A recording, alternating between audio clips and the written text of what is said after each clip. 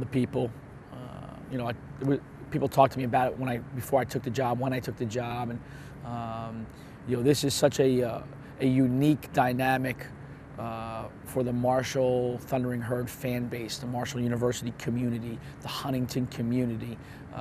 You know, everyone asks you to describe what it's like. You know, we talk about it being a college town, and but in the truest sense, Marshall means a lot to Huntington, and Huntington means a lot to Marshall. Yeah, have you had a most memorable moment, not necessarily on the court, but maybe off the field or off the court and around the community?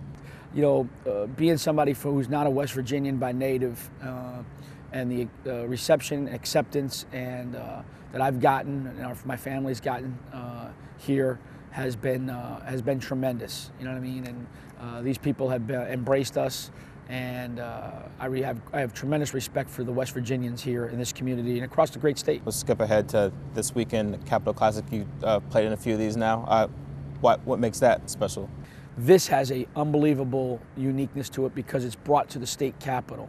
And for that evening, it is the ability to have a great showcase for all of West Virginia. And it's been really it's been a great series, very highly competitive in most instances, as it should be. We've got great respect for their program, and but yet we recognize that you know, playing in the state capitol, the only two Division I institutions in our state, it really sets up for what has become a very healthy rivalry.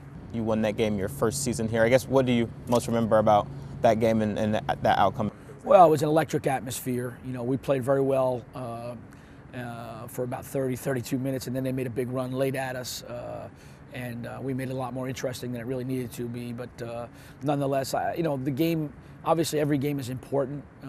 This one, for a lot of different reasons, is significant, especially for our fan base, and so it's got great meaning.